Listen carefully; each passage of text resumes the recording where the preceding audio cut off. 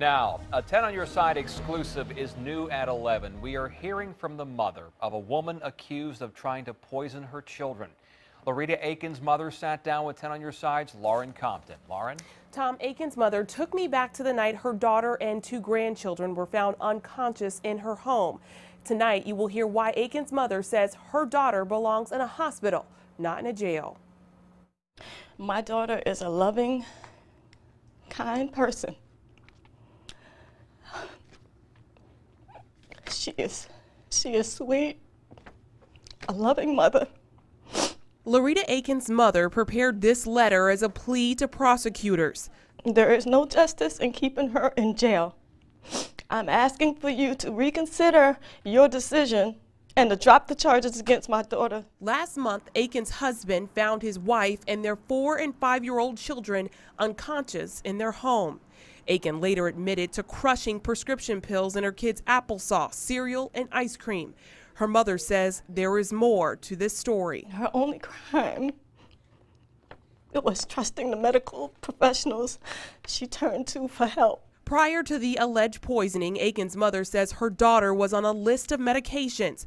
First, to curb the pain of a wisdom tooth extraction that later caused depression. She went seeking help, and we trusted the doctors. Her mother says before long, Aiken had met 5 doctors and was prescribed 11 different medications.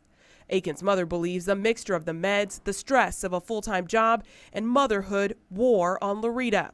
Everything came to a head last month after Loretta had an argument with her husband, Jeff. The next morning, Loretta and her kids were in a hospital for poisoning. Police say Aiken tried to poison her kids and then kill herself.